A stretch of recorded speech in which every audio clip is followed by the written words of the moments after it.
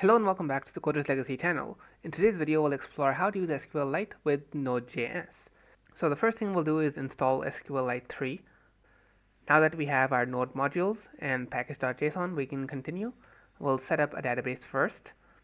So first, actually, we need to import or acquire our module.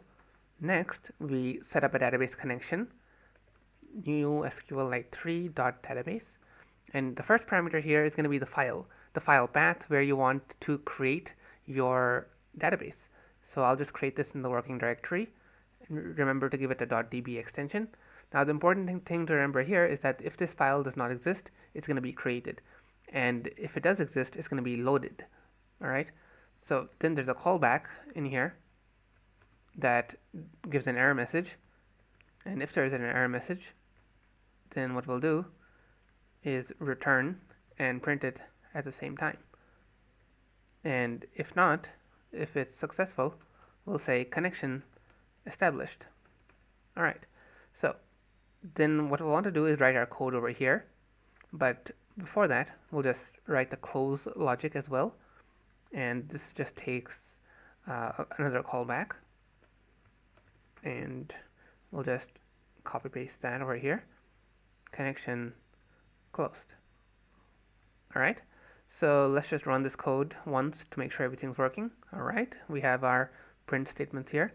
We'll just clear that. We can now begin running our code. So the first thing we'll do is create a table using the create table command. We can create a table called users, and this is where I would like to switch to multi-line strings. So I'll use the backtick characters, and then I like to go to multi-line strings so we can define each column in the users table on a separate line. So we can do ID, we can make this an integer, a primary key, a unique identifier, and then we can add auto increment as well, so that we don't need to specify it and it'll automatically increment as we add new users.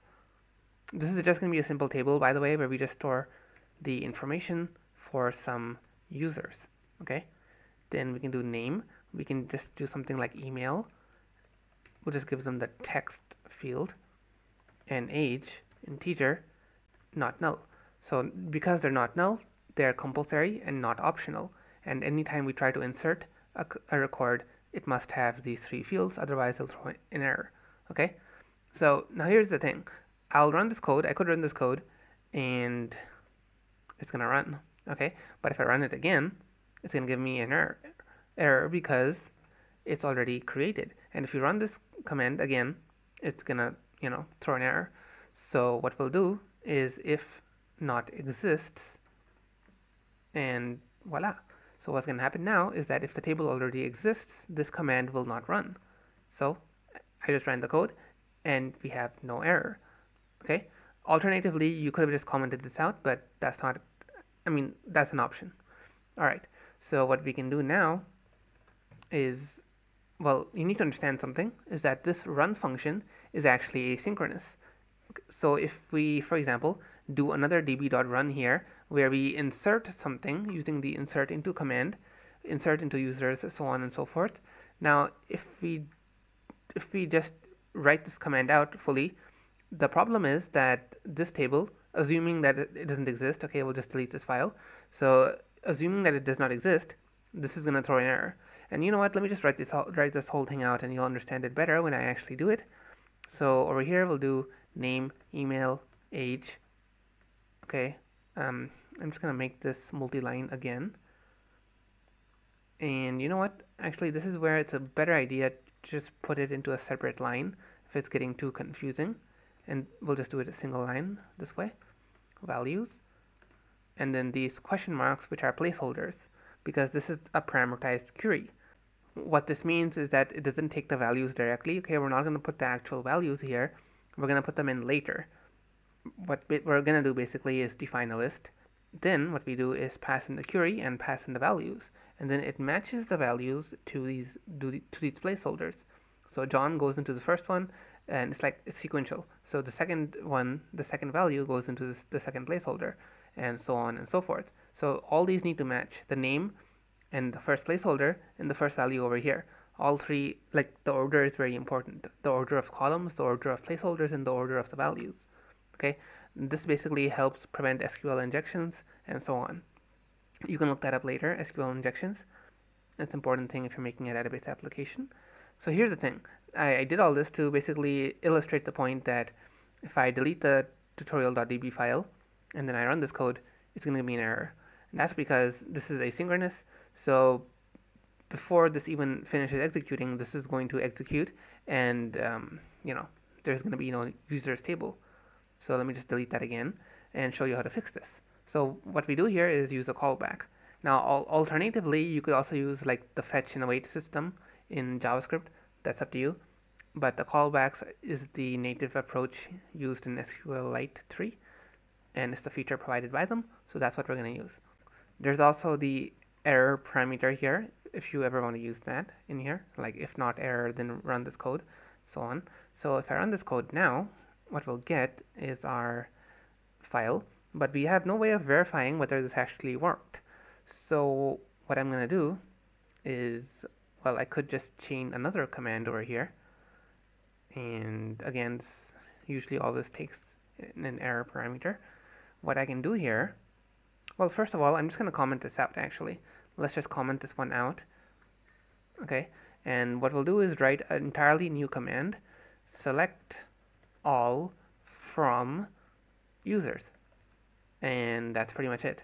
And I forgot that this doesn't use the run command, it uses the all command, or it uses get for a single record. If you want to get a single record, all for all records. I just like using all. So what this does is error, and it returns another parameter called rows containing the rows that it retrieved. So console.log rows. So if I print this out, voila, here we go. There's the record that we entered. So let's just add in one or two more users, shall we? I'll just change these a bit, like Smith over there, and 30. Now if we comment that out and comment this over there, so we now get these two fields. Great, right?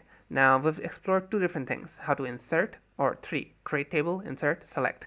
Next up is update. So what we'll do is db, we'll write a separate query for this in a separate variable, because this is going to be a bit of a long query. So update users, then I like to put this on a separate line, set name is equal to placeholder. Then over here we'll do where name, or you know what, instead of name we'll use ID because that's the primary key, so that's what we should use ideally. Then we'll do db.run, then we'll pass the query in. Now this is where we pass in parameters. You can do the same thing over here, by the way, but we just didn't use any parameters in the select statement. You can do like select where ID is equal to 2, for example, if you wanted the second user. And then you could pass in over here the ID 2, like that.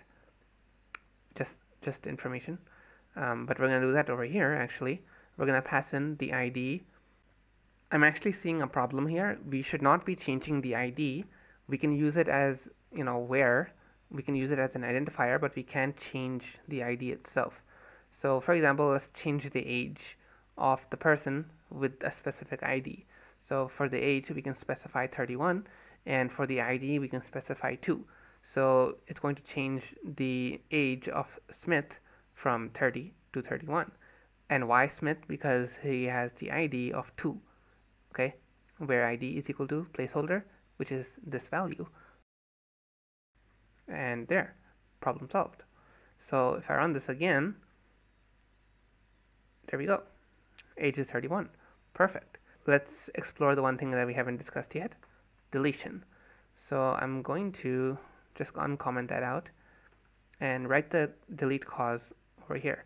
Now the delete statement is pretty simple, so we'll just write it in one go.